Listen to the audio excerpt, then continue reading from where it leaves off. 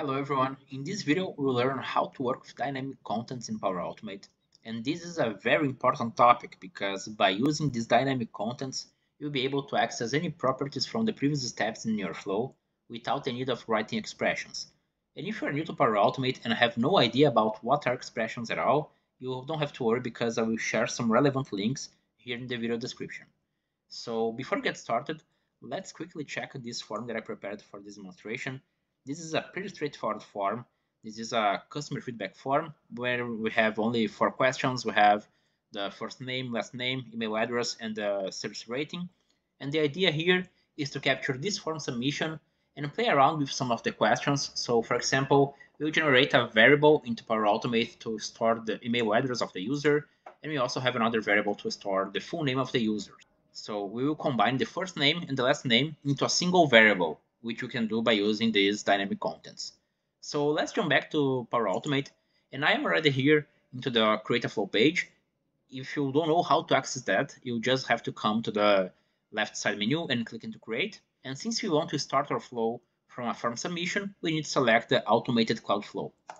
Once you do that, we need to select the correct trigger. We have a lot of options here, but the first one is when a new response is submitted from the Microsoft Forms connector.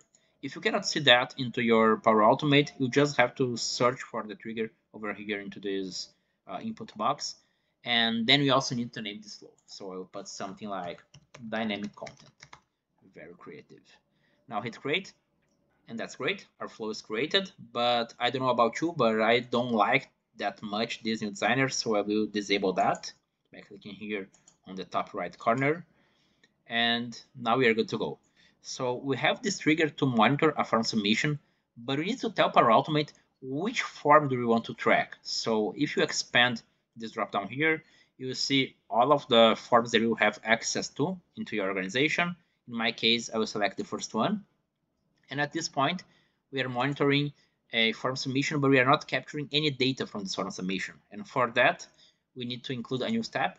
This step is called get response details. So if you type here get response, you already see this option from the Microsoft Form connector over here. Click on that.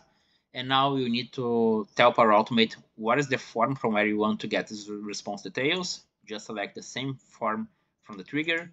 And for the response ID, this is the first moment where we will actually use the dynamic contents into this video.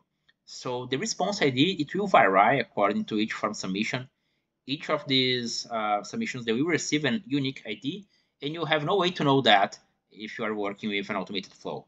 So the solution for it is to capture this information for the trigger. The trigger has this information. Whenever the form is submitted, Power Automate captures this ID. And to access that into a later step, you have to simply click into this input box. And once you do that, this new pane will appear.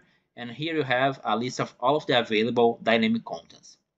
For this specific use case, you have only one dynamic content. You can see that we have the trigger here, the when a new response submitted, and the dynamic content is related to the response ID property.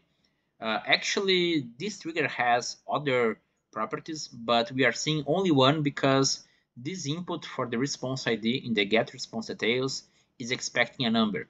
If I add a text here, it probably will complain that they are expecting a valid integer. Integer is an integer number.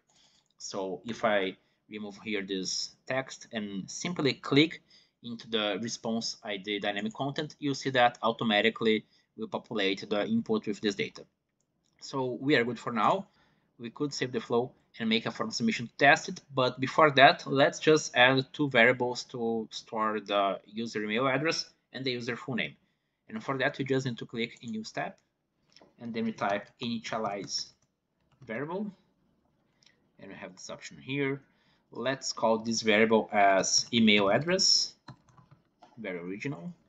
And for the type, let's select a string. A string is basically a text. And for the value, just like we did for the response ID, you can simply click into this input field and you will see all of the available contents. And right now, as I told you at the beginning of the video, the dynamic contents allow you to access all of the properties from the previous steps.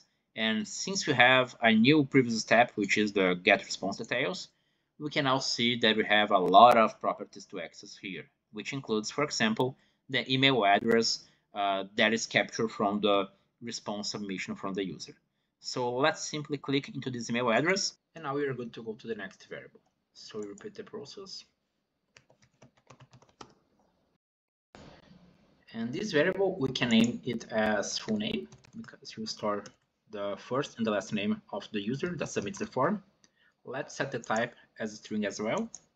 And for the value, once we click over there, you can see that we have the email address variable also in the dynamic content list. That's because this email address is also a previous step on the flow, and we could be using that to populate this second variable if you wanted to. But for this use case, we just need to select the first name, and then we can add a blank space here. And finally, we can click into the last name, dynamic content, and that's it. We are now good to save the flow and test it. And once the flow is saved, I will now make a form submission. So I'll simply come here and type Harry Potter. The email will be harry@digitalmail.net. And Harry really enjoyed our services, so he gave us a 5-star. Click submit. And now if you come back to Power Automate, and you can simply click into this, go back to previous page, but I will open that into a new tab. And here into the main flow page, you can see that in the history, you already have a first submission 12 seconds ago. This submission was succeeded. And if you access that, and again, I will remove this designer, and now we can expand, for example, the get response details. You will see all of the answers that the user provided us with. So we have the rating, we have the first name, we have the last name, we have their email address, and we also have our 2 variables. For the email address, we have the same email provided into the form submission, and for the full name, as expected, we have a combination between the first and the last name. So that's it. And if you want to learn more about Power Automate, you can check the links that I shared in the video description, where you can also find a link to my free Power Automate course. See you in the next video.